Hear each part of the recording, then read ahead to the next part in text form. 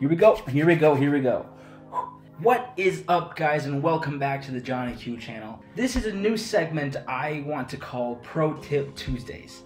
Pro tips, it'll be on Tuesdays. Boom! I like that. I like the sound of Pro Tip Tuesdays with Johnny Q. I like it. The first Pro Tip Tuesday of the year, how to upload a thumbnail to YouTube.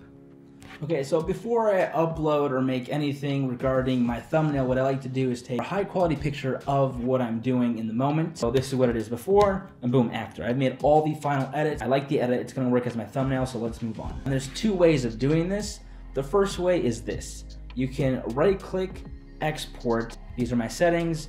Image format is JPEG. I will go right into my desktop so I can actually just see it on the desktop, and it's easy to find. Quality is 100, color space sRGB, resolution 300 pixels per inch, and that's all I do. And then I finally export it. And boom, there is my picture. Here is the thing with YouTube thumbnails. They have to be under 2 megabytes, I believe.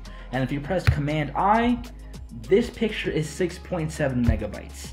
That is a big picture for YouTube. So what we want to do is resize it to less than 2 megabytes. You can either do one of two things. You can either export it like what I just did here, and then open it in Photoshop or Illustrator, or you can also right click the same image, then you can actually edit in Photoshop, which you can do that as well. So what I will do is this. I will open up Adobe Illustrator because I use Adobe Illustrator for my thumbnails. I'll create a new file. This is where you have to resize your actual canvas. 1080 by 720, and that's the actual specifications for a high quality thumbnail for your videos. Width of 1080 pixels, height would be 720, and then I'll go create.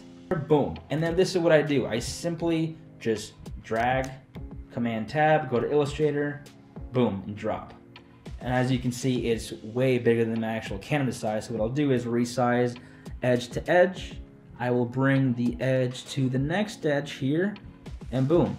That is my picture. It's kept its quality, higher res photo, and a 1080 by 720 canvas sized image format thumbnail.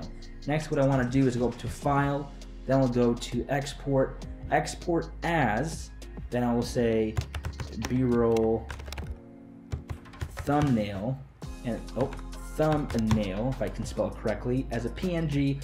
I'll save it to the desktop as like I did before.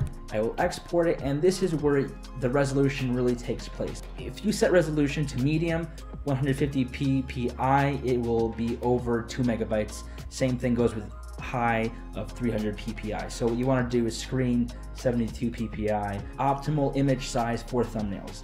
Then you press OK, and it will be exporting, and then you'll see the B-roll thumbnail PNG. Now when I press Command I, you'll see up here in the right hand corner, right top hand corner, 666 kilobytes.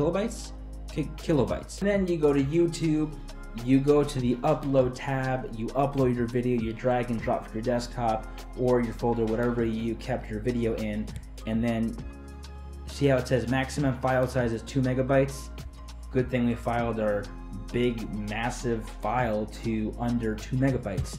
So go to custom thumbnail, and then you'll go to the B-roll thumbnail, whatever you chose to call it. Now it is in the red box, and that means it is good to go, which means you have a successful thumbnail upload, and then from there you can fill in your title and your description, your tabs, and all that stuff, and it will actually work from there. So boom, there you have it. I hope this helps you in your journey of YouTube creation videos. If you already know this, good for you. If you don't, I'm glad you learned something. Hopefully you learned something from this video, and I hope it helped you. But I will catch you next time on the Johnny Q channel. Peace.